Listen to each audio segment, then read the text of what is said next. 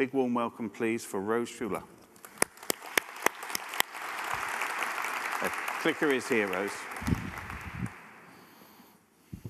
Thank you for the wonderful introduction.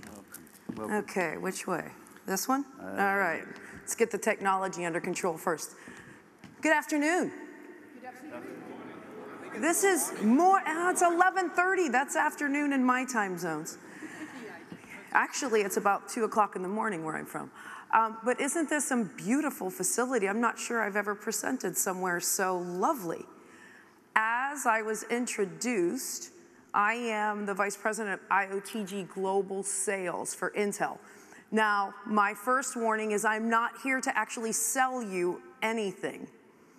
Oh, look, I get a round of applause already for a simple statement. Why I'm here today is I've been at Intel for 28 years. And about 15 of those years were actually defining and running the P&L for networking within Intel. Now, with that, we watched some market dynamics occur. We watched some change happening in the industry, saw some pretty interesting signals. And we adapted both our strategy and our technology to really drive a transformation in that market. When I came over to IoT, what I noticed in the industrial and energy segments in particular were some of those same market signals. So I want to spend about 20, 30 minutes talking about the learnings in networking, sharing how we think it applies to industrial and energy, and then just taking some questions from the audience. Sound okay? Let's get rolling. So I think this is data that I'm sure you have all seen ad nauseum. 40% of the top 20 businesses in every industry will be disrupted in the next few years. 150 knowledge-based workers, 150 million knowledge-based workers today are going to be replaced by cognitive robots by 2025. 50% of businesses will rely on digitally enhanced products and services by 2020. The average age of a company historically is about 60 years. By 2020, they believe that that's going to be 12. So we're not going to see the pace of change like we've seen moving forward. Change is going to be part of our everyday lives, and our jobs as leaders in our various industries is to, how do you embrace it? How do you realign your business models? How do you realign your product strategy to take advantage of that change? So let's start by looking at the telephone. As I mentioned, I ran networking at Intel for many, many years. And I think this is a super interesting analogy. You look at the far left of this slide, and it's Alexander Graham Bell's very first communication device, 1786, I think it was.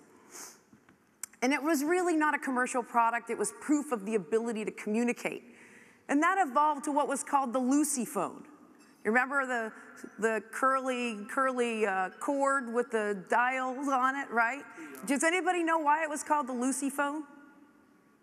Because it was present in a lot of I Love Lucy episodes. So a little kind of fun fact for your, to put in your profile today. Then we saw the emergence of the Motorola Dynatec, first wireless phone.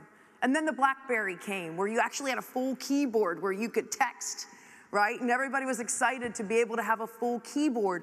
And voice started to get encroached by data. And then finally was the thing that kind of completely transformed everybody's life. And that was the iPhone. And as you look at this transformation, as consumers, we were very aware of the changing user experience that was occurring, the additional capabilities that were brought into our hands. But what was even more fascinating is not what was happening in our hands, but what was happening in the infrastructure behind this iPhone. As the operators looked at the surge in iPhone sales, there were a couple interesting trends and dynamics that were occurring. Number one, how many have iPhones? Okay, if you don't have an iPhone, do you have an Android device of some sort? If you have a BlackBerry, please let me know who you are afterwards. I'd like to grab it and put it in a museum somewhere. Everybody has these highly compute-intensive devices in their hands today. How many of you see those little red notifications pop up on your apps? Get a lot of notifications. Each of those notifications, in essence, is the same function as a call, setup, and teardown on a traditional analog phone. So do you ever do like a keynote and you sit back down and you pick up your phone and you have 50 texts that have come in, and each of those creates a notification? Those notifications caused and created what was called signaling traffic. And signaling typically occurred on old 5 ESS switch equipment. But now, that was happening at an unprecedented pace with all of the application capability in the iPhone. Add to that, what was traditionally just a voice data type was also additive with data, text messaging, as well as video. And it wasn't just video download anymore, it was video download and uplink. And the network wasn't architected for that type of traffic.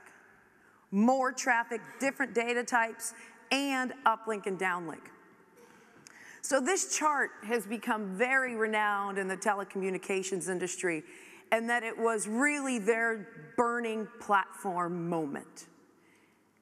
Revenues and ARPUs, average revenue per user, was flattening out, and the traffic was going through the roof. It was an unsustainable business model. They needed a way to continue to make money, to save money on their infrastructure deployment, and not compromise performance and user experience. So what did they do? At a very interesting meeting that I attended with AT&T in about 2013 and 2014, their senior vice president looked at us and said, hey, can we use any kind of general purpose computing technology? Is maybe the $180,000 that we spend on a switch today, or $150,000 that we spend on a switch or a router, we can spend maybe $15,000 to $18,000. And if we can get that level of savings in our infrastructure deployment, we think we can weather this storm. We had a meeting with Huawei. Are you familiar with Huawei out of China? And in one of those meetings, Huawei said, Rose, we're currently using 9 different architectures across our network. What challenges does that create? Number one, for each one of those architectures, I need a unique team with a unique skill set. I need a unique set of tools and capabilities for that architecture. I would really love to reduce that to 2 or 3. What can you do?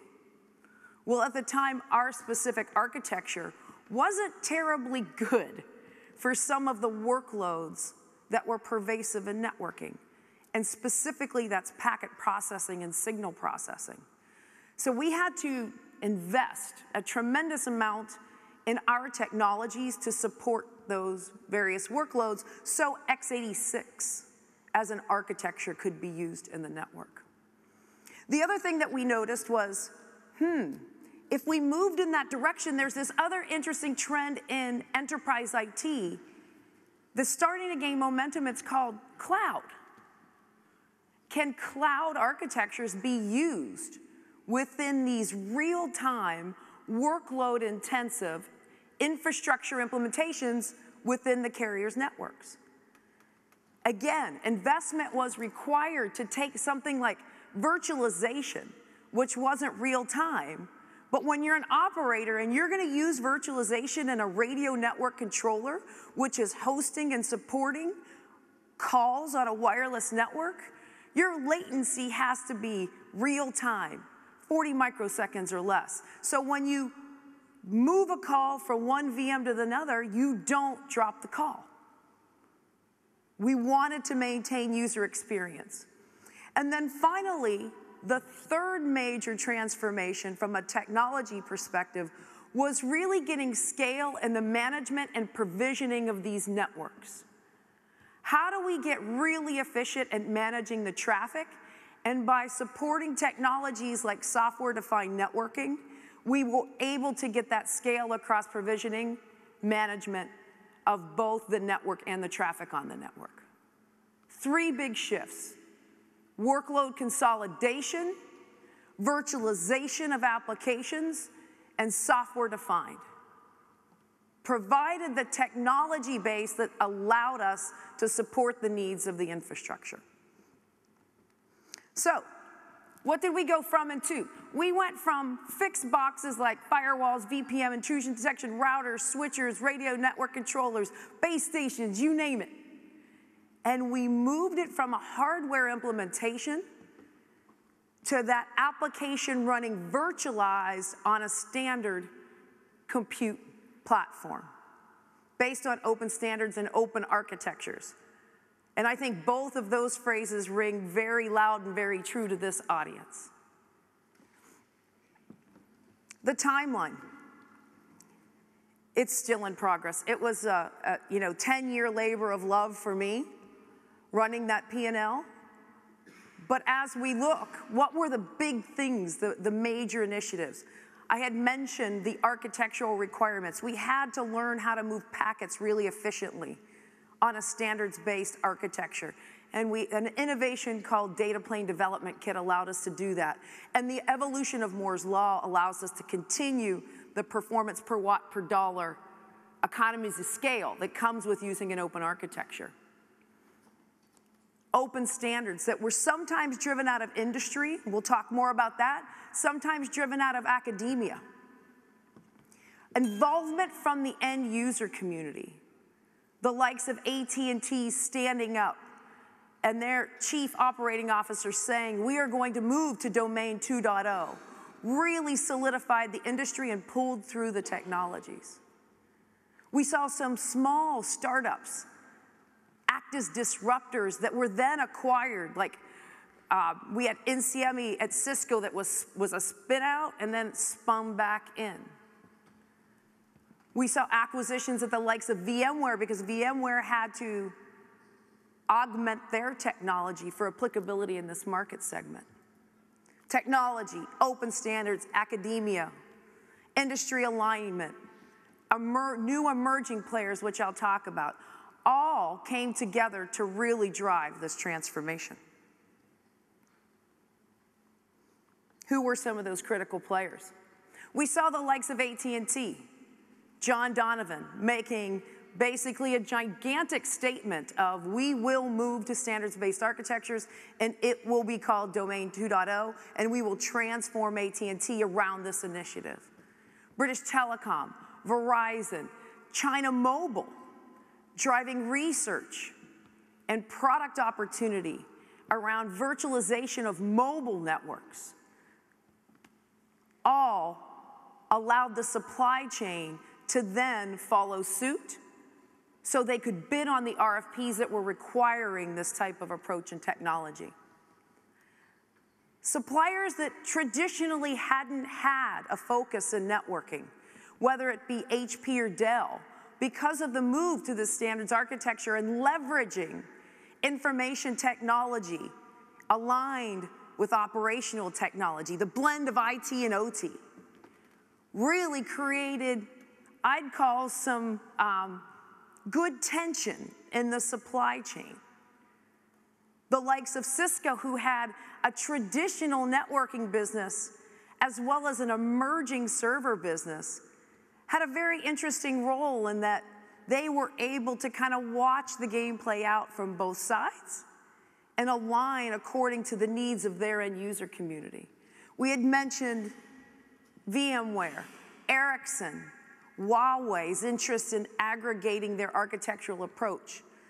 And then the standards efforts around use cases out of Etsy, and then an organization very similar to the one we're sitting at today, OPNFV, allowed for the open source capabilities to be productized and integrated in market and definition set forth. Standards, disruptors, new players, and users with a passion for change all pulled through this type of technology. I was looking up, I did a little research this morning in preparation, and I think it was SDN Central noted that now by 2020, they're expecting NFV, Network Function Virtualization, which is kind of the tagline of this whole transformation, to be a $20 billion business. $15 billion business by 2020, excuse me. $15 billion by 2020. So about a decade of transformation leading to a $15 billion industry and growing. So let's look at what's happening on the industrial side with the Industrial Revolution. You look back to the late 70s, you saw things like steam and machines and transportation really take hold in industries like textiles that drove that first phase of the Industrial Revolution that was followed by electricity, steel, assembly lines, and auto manufacturing where you could increase productivity, improve yields, really get that economies of scale, which led to the late 90s when you saw computers and IT and automation move from things like what was analog type implementations to digital implementations and things like programmable logic controllers and such. Now we're facing what is the Internet of Things, where machines will interact with machines, where intelligence will sit, whether it be in the robot or the edge, on-prem cloud or in a public cloud. You'll see machines interact with people, change their behaviors based on the implementation and in the environment in which they reside. So how do our learnings from that networking experience really play themselves forward into this fourth industrial revolution? Well, first, like we had in networking, we have to start with some type of business problem, right? People don't invest in change just to invest. There has to be almost a burning platform moment. And that often centers around the need to lower CapEx and OpEx. If you're in energy and in the oil industry, maybe it's the price of oil and the forecast of that price of oil. And how do we reduce the infrastructure costs to maintain our margin position?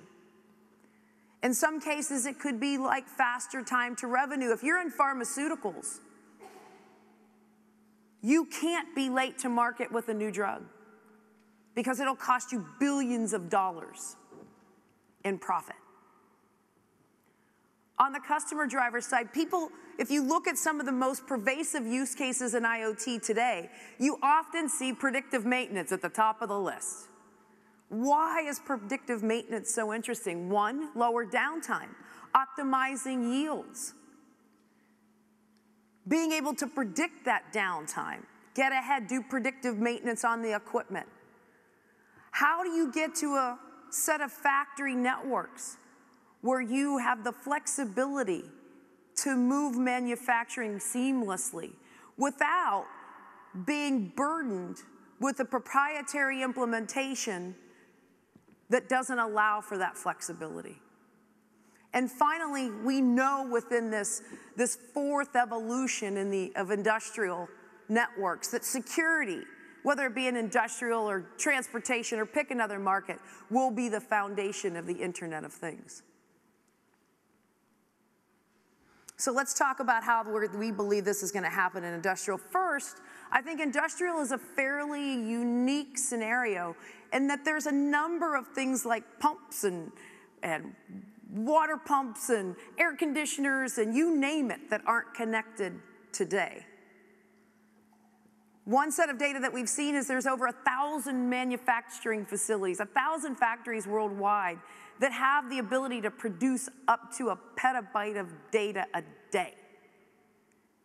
So how do we get that knowledge, that data, off of that equipment so we can make more proactive business intelligent decisions? Then what we'll see is that these things start to get smart, whether it be the robot or the train. I think the most real-time example that we see all the time in the news are cars, right? Not an industrial example, but we see the car getting more intelligent. When you connect it, just like the phone, you start running applications on it, you secure it, you manage it, it continues to drive up performance and make that device, that edge of that network, and the compute required to get the business intelligence out of it, smarter. One more click, there we go. And then finally, the last phase, how does it become autonomous? How does it use the information from itself and the environment within it resides to make better business intelligence and decisions for itself? Connect it, it gets smarter, it will become autonomous. So what's that model look like? If we take what we saw in networking from these proprietary boxes and we play it forward to an industrial environment. Some with similar characteristics. We see things that are very proprietary, specialized, monolithic, not being able to be integrated across multiple suppliers because of their proprietary nature. That could be a DCS, a programmable logic controller, human-machine interface, machine controls.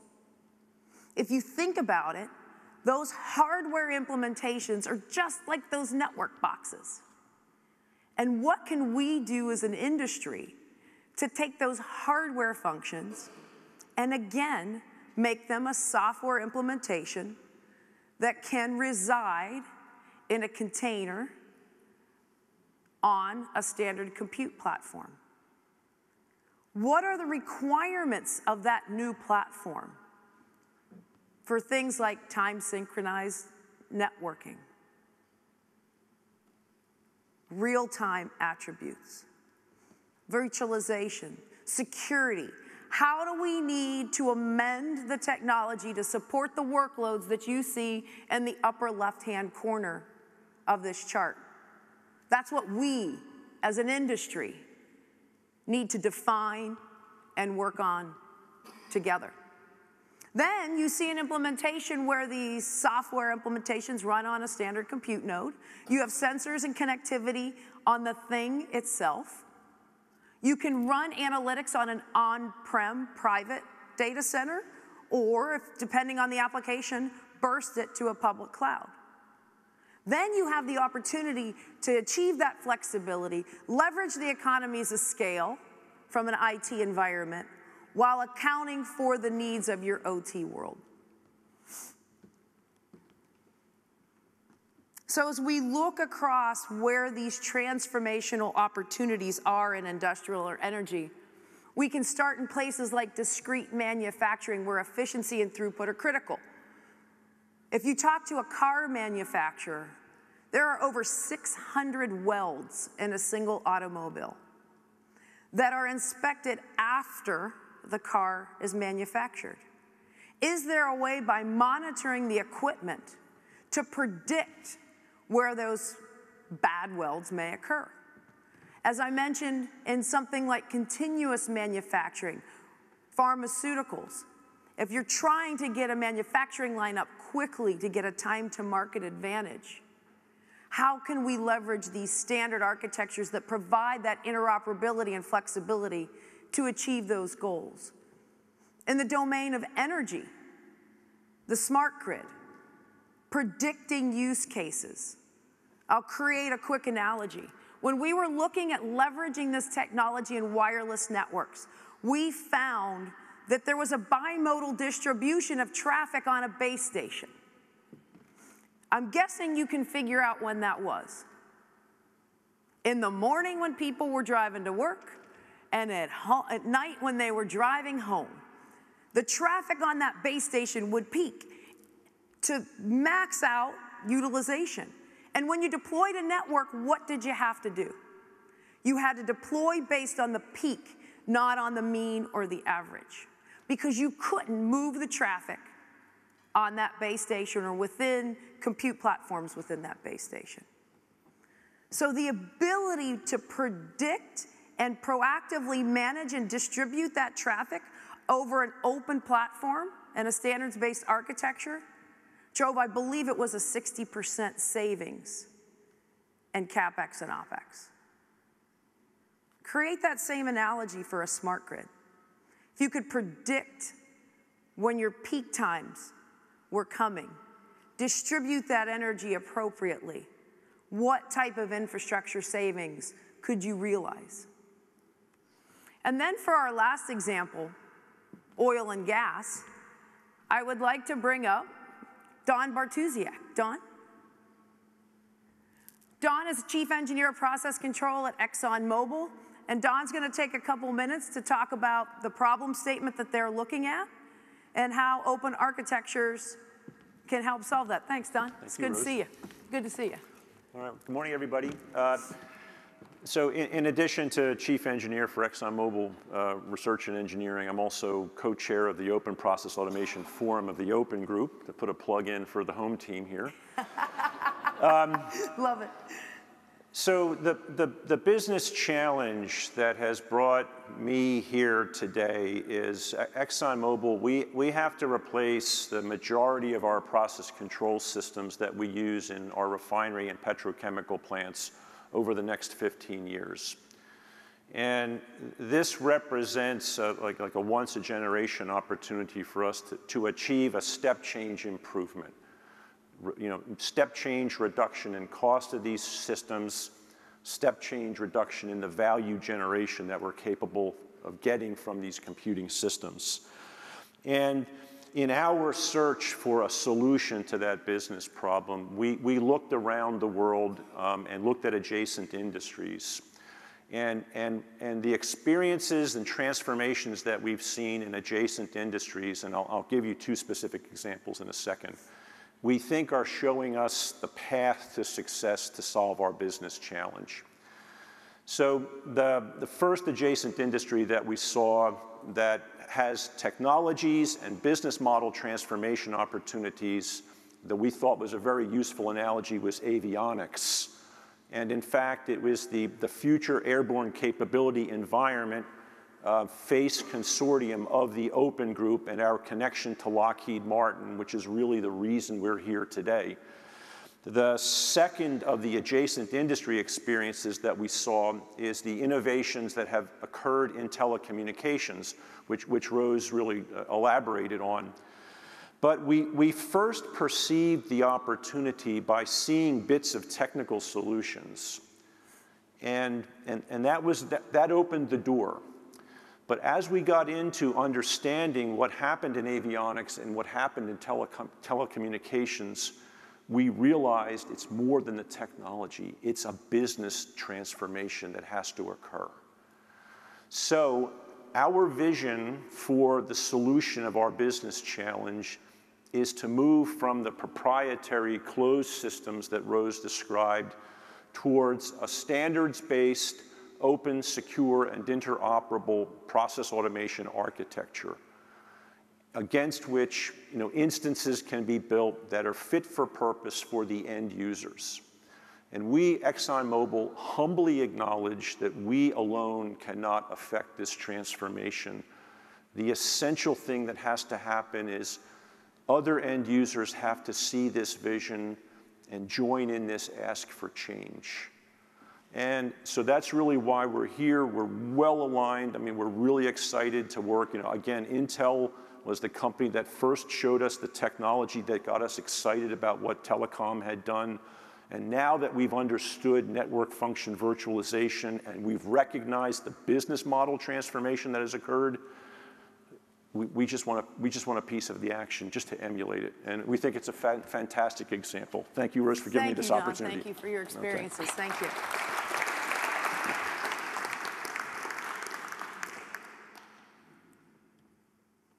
So one of my favorite sayings that one of my SVPs taught me a long time ago was, are you going to be the disruptor or the disrupted, Rose? And it was a statement that stuck with me through my entire career. Because you can't sit back and watch it. You end up being the disrupted at that point. So as you sit in the audience, think about from your vantage point in the supply chain, are you a disruptor or are you going to be disrupted? This convergence of IT and OT is beginning to happen today. What role can you play? How can you connect the unconnected? How can you leverage technologies like security and virtualization to really take advantage of the economies of scale that comes in our cloud and our compute environments? And what are you doing to leverage the data that's created once you drive the connectivity to create business intelligence, leverage analytics, artificial intelligence to improve your current capabilities and drive your business models of the future? I love this quote by someone that I think is pretty darn brilliant. I think you most would agree with me that the ones who are crazy enough to think that they can change the world are the ones that actually do. What are you guys going to do and gals going to do in the next couple years to change your individual worlds? Thank you.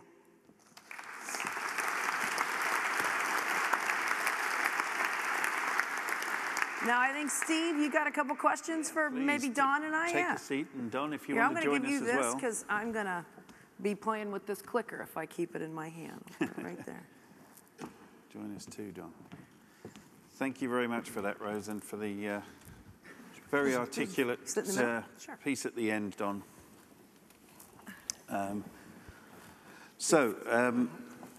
First question we've had from the audience. There's a lot of focus at the moment on security of IoT systems. Do you see this as a fundamental challenge, or is it just part of the normal adoption cycle for this new digital environment? Well, certainly security is an absolute requirement, and we've seen really rapid innovations in security technologies that we think can be applied in process control, operations technology, IoT services. So we're optimistic that this problem can be solved. Yeah, from our perspective as a technology company, we're looking at a few things. We believe that it's foundational. We won't be successful without a very capable and pervasive security implementation. We believe it needs to go from the thing to the network to the cloud, not only in the device, but in the transmission of data. And we also believe and are driving alignment around not only making sure that the hardware is secure, but also the software capability as well. And we just, as an example, used a very open approach. We licensed a technology recently called EPID, such that we can get a pervasive architecture in the thing for secure device onboarding at scale, which we think is a pretty significant problem in the industry that we were trying to help to solve. Right. Okay, thank you. So you talked about the fact that end users making a stand or making demands, effectively end user requirements, pulled through effectively in open group language, pulled through the technological change in telecoms. Absolutely. And that's something we've seen as well ourselves. If the users are demanding it, then the vendors will see the value in producing the product. So do you see that being directly repeatable? Are there changes in the types of standards that are going to be utilized or cause that pull through for the new age, either for you or in Don's area? I'll go first this time. Well, I'm personally involved in standards development organizations as well. I mean, most specifically ISA, and one characteristic of the successful standards is when there's really the end users demanding it. When the standard activity gets to the point where it's just the suppliers debating on mine versus yours, it tends to be the characteristic of an unsuccessful standard. So Steve, your point is absolutely correct. I mean, the demand for the standards really have to come from the end users. And we like the open groups process. The concept of standards resonates with us. I mean, we think in our world, in open process automation, in our forum, we are going to be doing a lot of selection of existing standards. There are some white space areas where we think we're going to have to spin up a request to an SDO. But in general, standards are the way to win. Successful standards come from the aligned voices of the end customers. And I'll just share my experience, and I agree 100% with Don. You saw the logos of a few, carriers up there. The very first step that was taken was we embraced the needs and the use cases of those carriers. We had a very small group of folks that got together and defined what the top use cases were. There were 9. And then by the time we got to the standards bodies, like you saw Etsy mentioned, a lot of the groundwork and the alignment of the carrier requirements had been achieved. So then we were able to move very, very quickly in getting those use cases approved. So, but that alignment and the needs of that end user community, I think was the tipping point moment for the adoption of the technology. Right.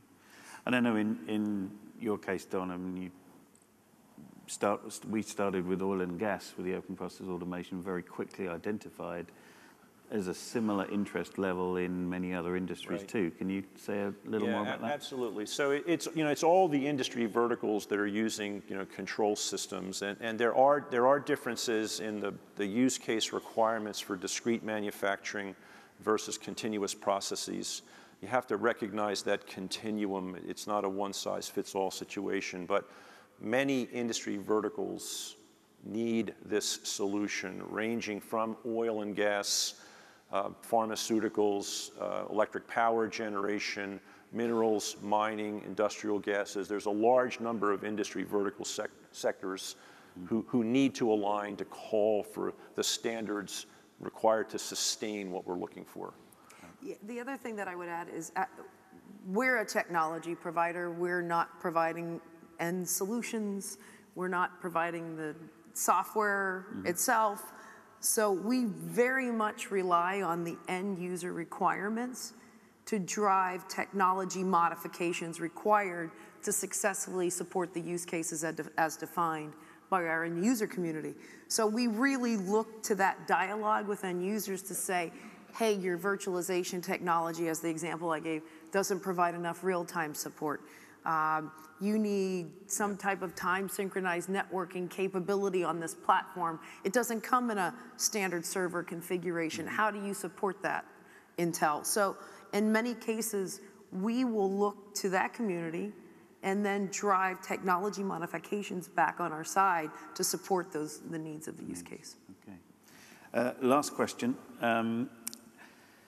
We have a lot of interest in enterprise architecture in our group. How to get involved with the business area on the need of the design for the new architecture? Which deliverable could show the value of an EA? So I guess the role, my interpretation of that is the role of enterprise architecture with the business in this new world. So in making the step change that I'll answer that question very personally.